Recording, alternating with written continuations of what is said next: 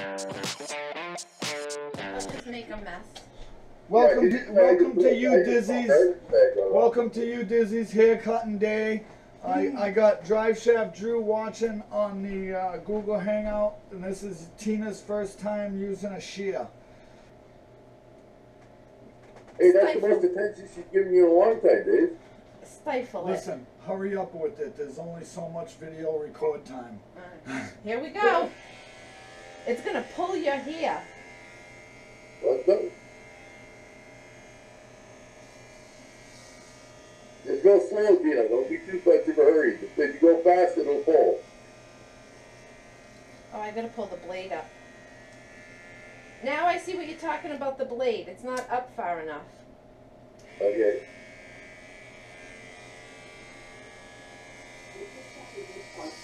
There we go. There you go. Now that's the way it is. See, now you're learning real quick. You got a good coach. This is Hair Cutting 101 at Dizzy's. And he's trusting the maid.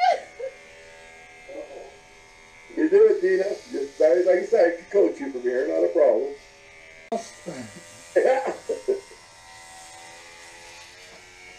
Holy. Oh man, it feels just like a weed whacker.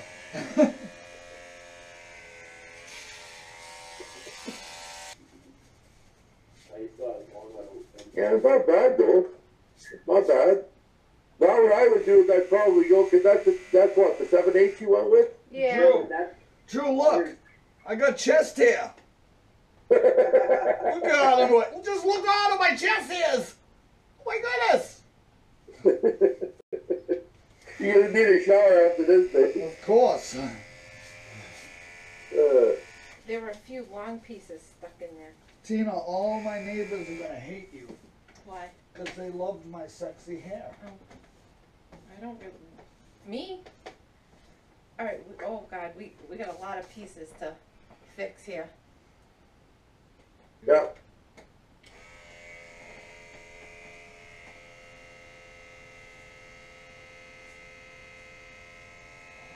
No, it's just because the way his head is.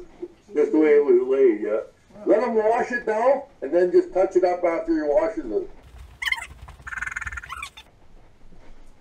Hit my bungee dance. Let me see the back. Stop.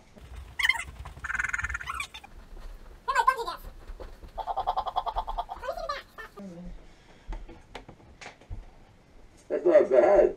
Holy shit, good shot for the first time, Tina. That's awesome. Thank you. Now, Dave, be a nice guy. Go rinse your hair down and dry it, and then let her just touch it up a little bit. That's the carnage. Thank you.